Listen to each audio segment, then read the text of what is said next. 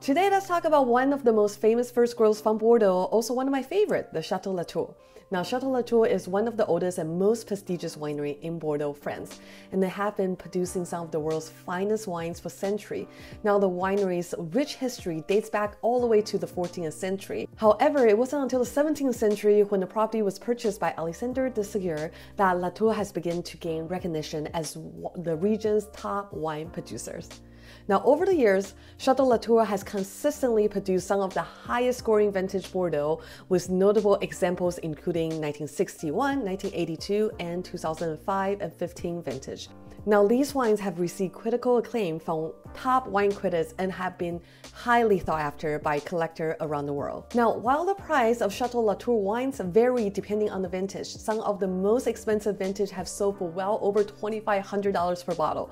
In fact, a 12-bottle case of the 1945 vintage of Château Latour was one of the most expensive vintage ever sold, fetching over $33,000 at an auction back in 2015.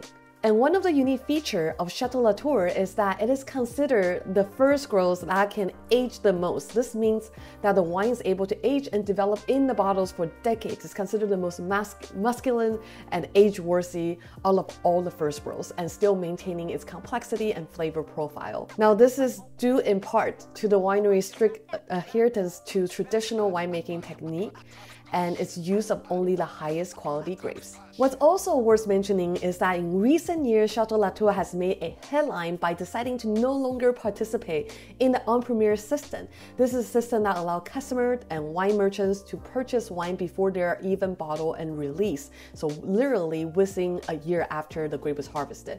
Instead, Château Latour decided that the winery now will only offer wines for sale when they're ready to drink.